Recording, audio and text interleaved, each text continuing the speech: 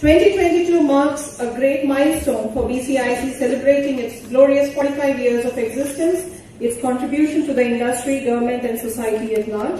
In this occasion, presence of Honorable Chief Minister Shri Basavaraj Bommai makes it even more special to the history of BCIC.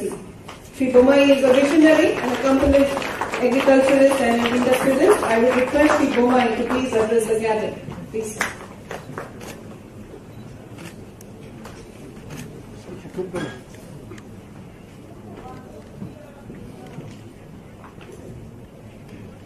ಎಲ್ಲರಿಗೂ ನಮಸ್ಕಾರಗಳು.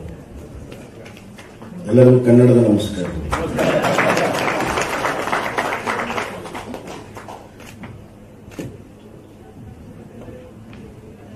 ಕನ್ನಡದಲ್ಲಿ ಎಷ್ಟು ಶಕ್ತಿ ಇದೆ ಅಂತ ಗೊತ್ತಾಗ್ತದೆ.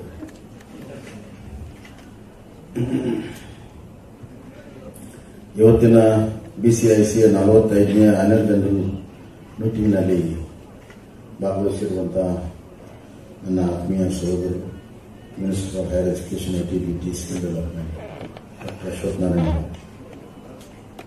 ಹಾಗೂ ಚೇರ್ಮನ್ ಗೋಕುಲ ಫೌಂಡೇಶನ್ ಜಯರಾಮ್ ಅವರೇ,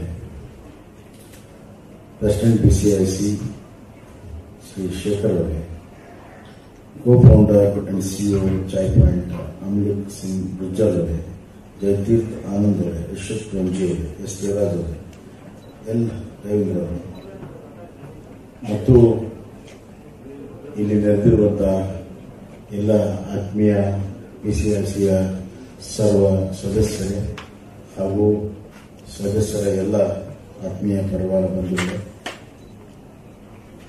ಬಹಳ ಸಂತೋಷ ಆಗ್ತದೆ. ಬೆಂಗಳೂರಿನ ಅತ್ಯಂತ ಯಶಸ್ವಿ ಬಿಸ್ನೆಸ್ ಮೆನ್ ತಾವೆಲ್ಲ ಒಂದು ಕಡೆ ಸೇರಿ ಒಂದು ಸಂಸ್ಥೆಯನ್ನು ಕಟ್ಟಿ 45 ವರ್ಷ ಆಗಿದೆ. ಇದರ ಅರ್ಥ ಬೆಂಗಳೂರಿನ ಅಭಿವೃದ್ಧಿಯಲ್ಲಿ ಬಹಳ ದೊಡ್ಡ ಪಾತ್ರವನ್ನು ನೀವು ವಹಿಸಿದ್ದೀರಿ ಅಂತ ಸ್ಪಷ್ಟವಾಗ್ತದೆ. ಅದಕ್ಕಾಗಿ ನಿಮಗೆ ಅಭಿನಂದನೆ. ಈ ಅಸೋಸಿಯೇಷನ್ಸು, ಚೇಂಬರ್ಸು ಬಹಳ ಅವಶ್ಯಕತೆ ಇದೆ. ಇದರ ಆಲ್ ಎಸೆನ್ಷಿಯಲ್.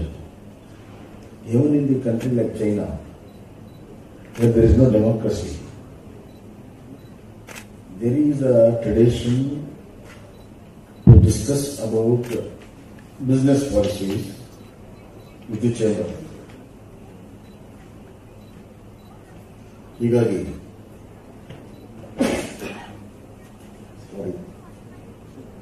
ನಾನು ಚೈನಾಗೆ ಹೋದಾಗ ಬಹಳಷ್ಟು ಆಶ್ಚರ್ಯ ಆಯಿತು. They will do a serious business discussion regarding futuristic policy of the industries and commerce. So chambers have got a very big say. I think this kind of discussion should be much more in India also. We have got chambers, but we only talk to them during our budget time. That means whenever we need you, we talk to you. But both of us can really do a lot of good to the business, good to the state.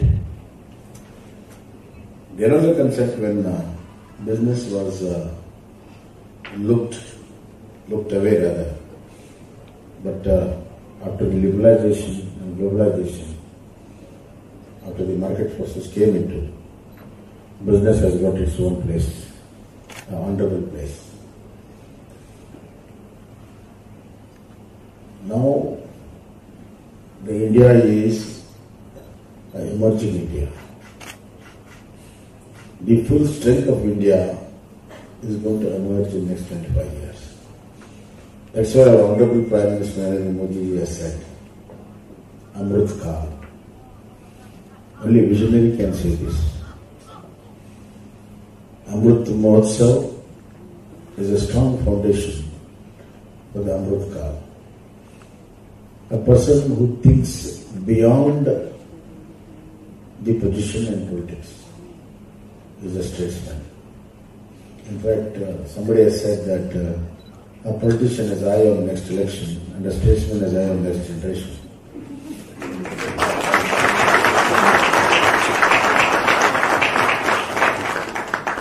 So we need more statesmen.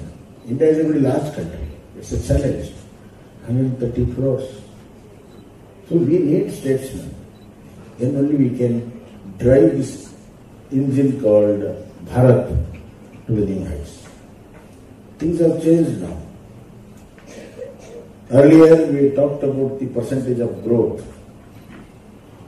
India has grown 5%, 6%, 10%. Businesses have grown 5%, 6%. Now, it is not the percentage of growth. The thinking of my leader and my leaders in Government of India is scaling up. So we want a very big leap. Ventures should be converted into adventures. We need young people to take the challenge squarely. We don't want any youngster or a leader to divert the challenges, or they just put them to the side. Therefore, Karnataka is one showing the way. That's why your tagline is Namma Karnataka Gateway for Future India. It's quite appropriate. And incidentally, this is a slogan of our state also. Namma Karnataka Dinna Nava Bharat.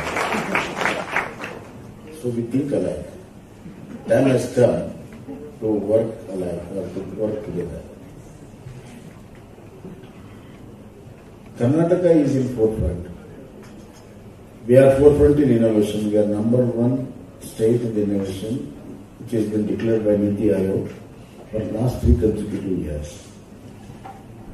For the last 4 quarters, we are number one in FDI. 38% of the FDI comes to Karnataka.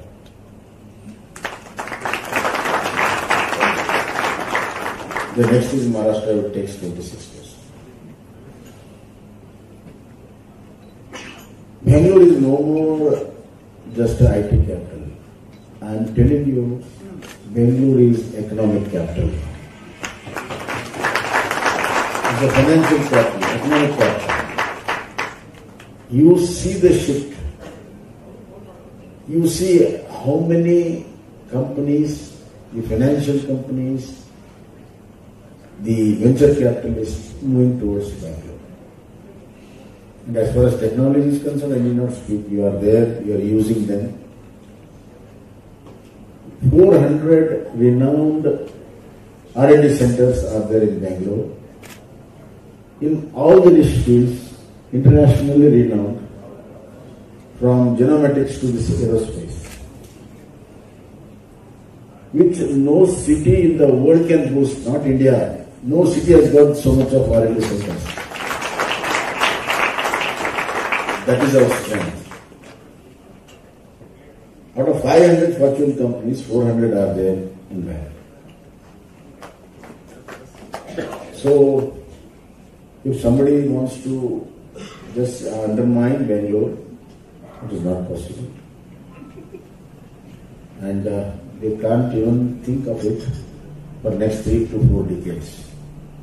But however, there is a responsibility on us, not only to keep this leadership position, but to bring in a qualitative change in every field and see that quality is enriched. And secondly, we have to connect to the common man and the poor man. Whatever business we do, ultimately it will be connected to the common man. Right from the raw material use, right from the laborers, right from the capital you take, everything is connected. In fact, the movers and shakers of economy are the bottom of the pyramid. As a chief minister, I can sanction 100 crores for a road. That doesn't make any difference. But when using that capital, the last man, a road worker, who in his scorching heat puts the asphalt, then rolls over it, then the vehicles move, then economy will also move. So now you tell me who is the more anxious? Therefore, keeping in that hard the value of the labor, we have to move forward. I was just speaking in the same, not in the same venue, the other venue yesterday. Our Prime Minister in the last Niti Aayog said that $5 trillion economy should be there by 2025. And we have decided that Karnataka will contribute $1 trillion economy.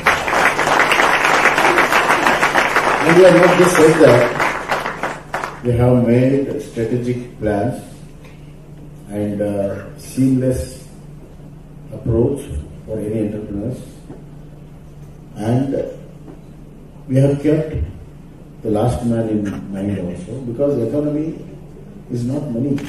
Economy is the people activity. Therefore, we have to keep that last man as well as connect to the best of the things in the world. Therefore, our Prime Minister's slogan, he has given two slogans. One is doubling the income of the farmer. The second is 5 trillion. These two are directly connected. Because 1% growth in agriculture will bring 4% growth in manufacturing. And it brings 10% growth in our service sector. Agriculture is the driver of economy. Not only for the production, not only for the food security, not only producing the raw materials, but remember that farmer is not just a producer, he is also a consumer. 60% of the population is on farm. So whatever production we make, however it goes, it will be ultimately used by that 60% of the people. So he is also a producer, he is also a consumer.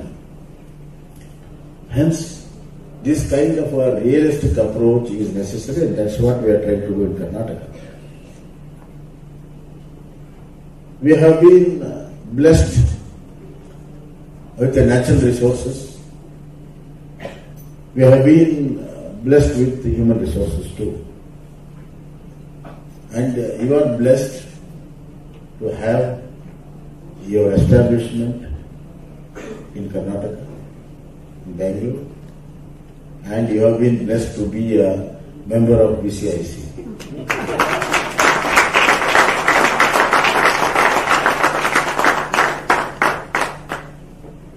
Yesterday I was addressing CIA.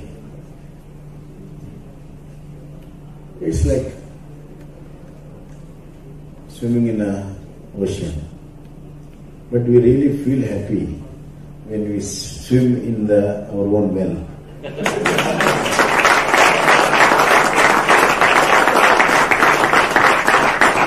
When we are saying in Kannada, I don't know if it is relevant or not here, ಸಮುದ್ರವಾಗಿನ ಉಪ್ಪು ಆಗೋದಕ್ಕಿಂತ ಬಾವಿಗಿನ ಕಪ್ಪಿ ಆಗೋದು ಒಳ್ಳೆಯದು. We have got plans. We have got strategies. Our minister was talking about the ABC strategy we have, where you can just give the affiliate and start commencing your business, and we'll give 2 years to get all the clearances. This is the level of ease of doing business we have come to. Because the industry, the manufacturing, the trade has got that credibility now. And we respect that credibility. Hence, it will be a much more easy place to start. The only issue in Bangalore is land. Land has been very costly affair. The maximum capital goes into that, and more so with the loss. Now, as our Honorable Minister said, we have used a lot of laws. Further easing out will be there in the procedures. And so that anybody who wants to make a venture can have easy access to the land. And Bangalore is growing. Business is also growing.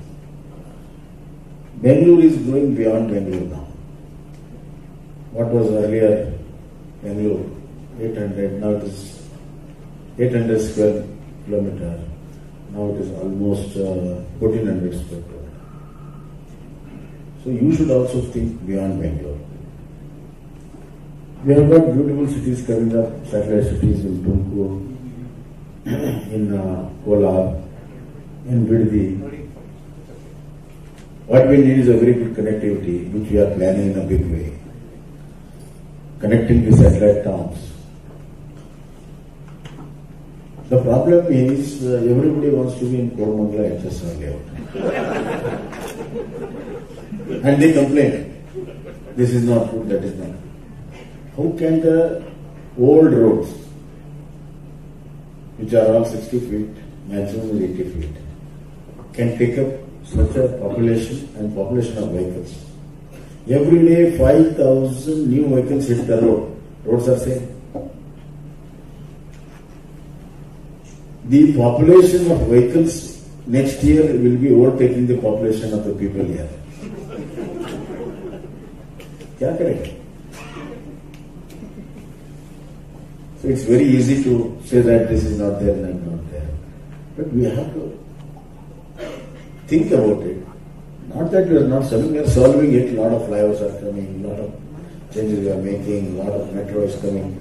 But we don't have new Bangalore. Earlier it was Mahanagara Palika.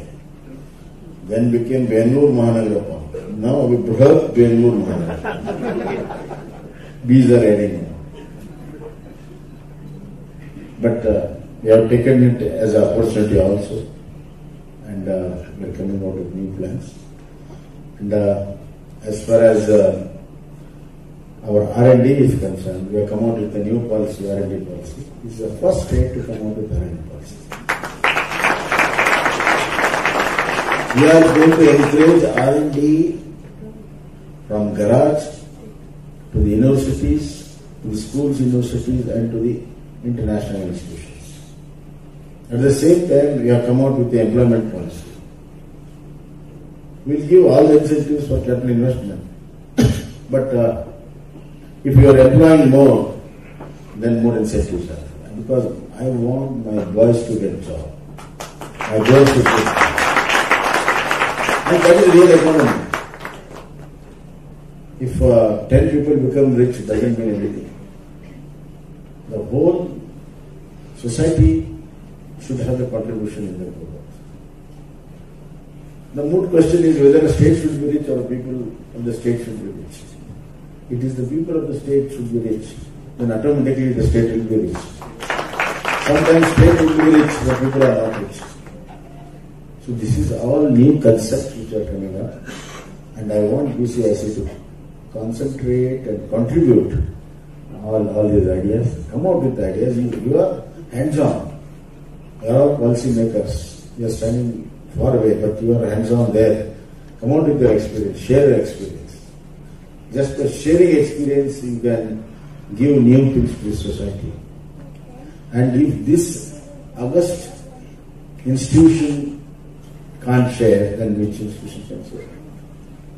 So you should have. I just saw the awards announcing for health and education. All awards, that's a very good thing. But you should have one award for new initiatives, innovation, and societal development. And I think I spoke a lot. As much as Thank you. Thank you very much. All the best. And let's keep in touch. I assure you, my government will not only do the handholding, we will walk with you every step and we will work shoulder to shoulder with you. Thank you.